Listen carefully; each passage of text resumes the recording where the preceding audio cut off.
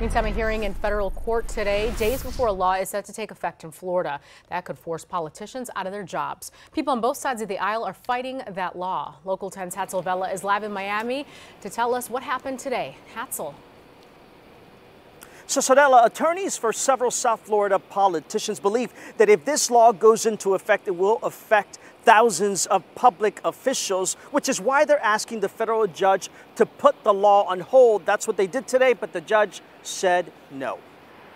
Hundreds, possibly thousands of politicians here in Florida may have to step down from their elected post following today's hearing in federal court.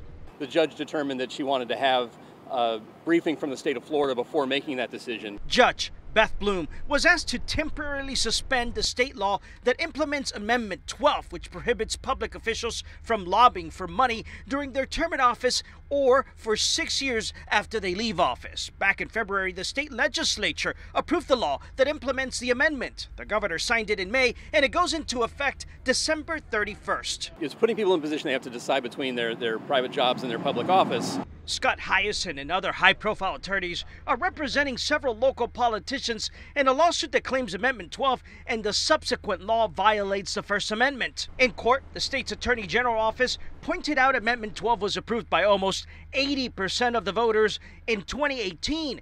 The state questioned the timing of the lawsuit, arguing politicians have had ample time to bring this to court but chose to wait until the last minute.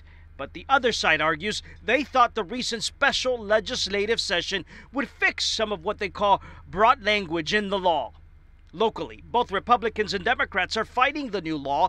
Rene Garcia, currently Miami-Dade County Commissioner, former chair of the Republican Party here. Javier Fernandez, a Democrat, currently mayor of South Miami, who was previously a member of the Florida House. And Miami Shores Councilwoman Crystal Wagger is also taking part in the suit. The effects of the law already being felt in municipalities like the Shores, where last night the council had to appoint a new member after another elected official quit because of the law. And so now politicians across the state have 48 hours to decide if they want to keep their lobbying job or if they want to stay in public office. By the way, the judge has agreed for a hearing. That hearing happening January 27th at 11 a.m. For now, reporting live from downtown Miami, I'm Hatzel Vela, Local 10.